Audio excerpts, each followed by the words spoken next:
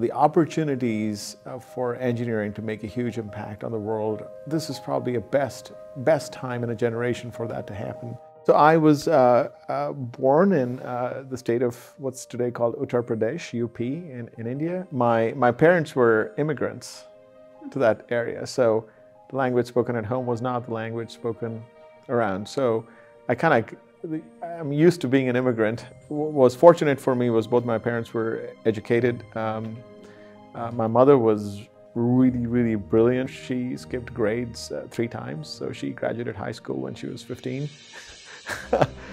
She was critical, I think, in kind of making sure we paid attention to school. I used to enjoy listening to every other student's projects when they used to talk about different projects, right? You normally say you just do yours, right?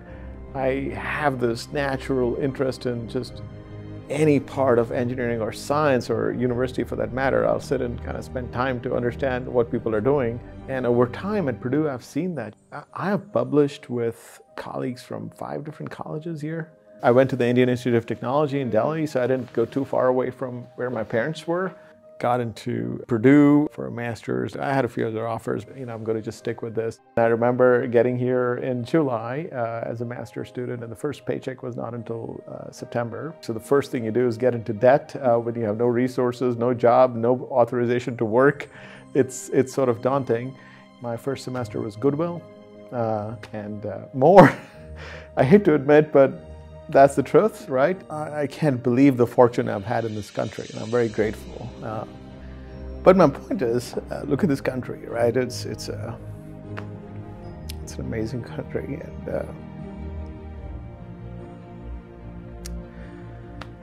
and I think the Purdue education, started it for me. I mean, it's a very special thing. So maybe it's a chance to give back, right, to Purdue here and so on. But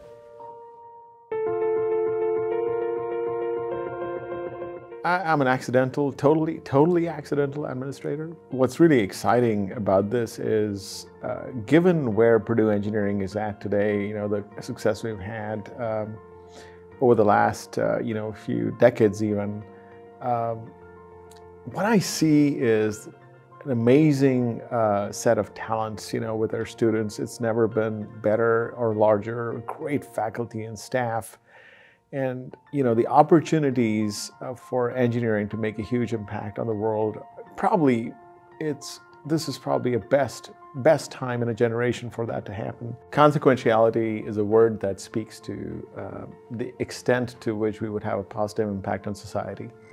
I won't lie to you. And it really resonates with engineering if you think about it, because engineering at its heart is about creating solutions for people in society.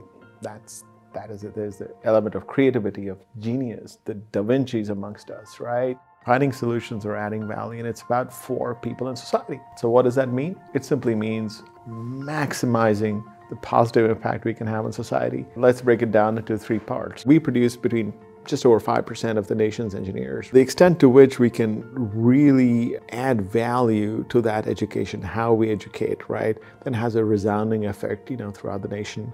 We should unquestionably be regarded as the #1 for experiential learning, because on the technical side, we already are. The development of professional skills, communications, ability to lead, customer discovery, working with interdisciplinary teams, people that are different, leadership skills, all these things come together to make a rigorously trained, technically smart engineer from a great engineer at a time when the nation needs more, not less engineers. The who we educate is essential to this equation. The reason is when you try to maximize impact through education, when you're educating a woman engineer or a first-generation college student, the impact is not just to the student. The whole family is uplifted. In many cases, communities get transformed from that one person.